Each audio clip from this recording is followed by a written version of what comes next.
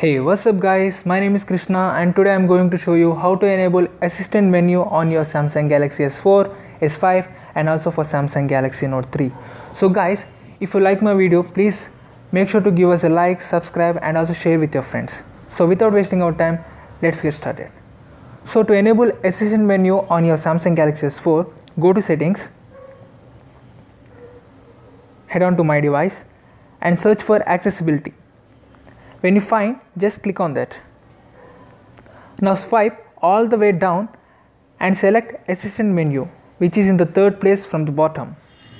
Open it and enable assistant menu by tapping on the top right icon.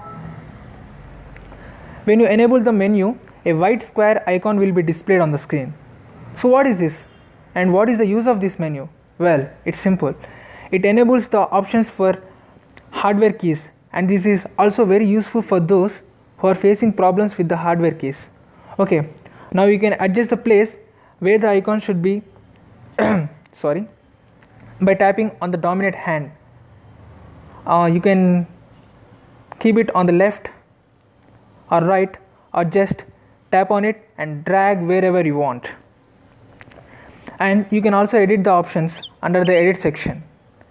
You can find all the options like menu, open notifications, home, back and all the stuff here. You can also enable or disable the icons, and you can also rearrange all the settings you want to be displayed on your screen. So how to use this? If you tap on the icon, you can find some options like if you want to restart your device without using the hardware, just tap on the restart key. It will ask for whether the device to be restarted or not. If I want to just go back to the home, I'll select the home key, home option. Here it is. I'll tap on the home and it will directly take me to the home. And also you can use all the keys which are given in under the options. So guys, if you like my video, please like and subscribe and also share with your friends. And thanks for watching my video. Till next time.